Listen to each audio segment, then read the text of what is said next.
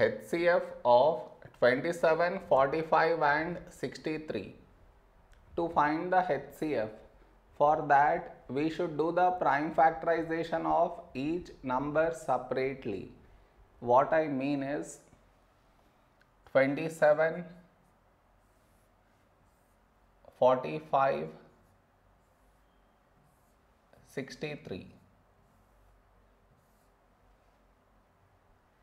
This is your step 1. Next, here we have 27. 27 is 3 9s 27. Now 9 is 3 3s 9. Now 3 is a prime number, so 3 1s 3. Now the other number, last digit 5, so take 5. First number 4 smaller than 5, so 2 numbers 45. When do we get 45 in 5 table? 5 9s 45. Now 9. 9 is 3 3s 9. Now 3 3 is a prime number, so 3 1s 3. Now the other number, last digit 3 not even, so not divisible by 2. Next prime number 3. To check divisibility by 3, for that we should add the digits. What I mean is 6 plus 3, we get 9, and 9 is divisible by 3. So this number also divisible by 3. So take 3. First number 6, when do we get 6 in 3 table? 3 2 6. The other number 3, when do we get 3 in 3 table? 3 1s 3. Now 21 is 3 7s 21. Now 7 is a prime number, so 7 1s 7.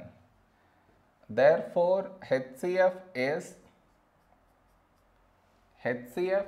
the product of numbers which should be present in these 3 places, that is here and also here.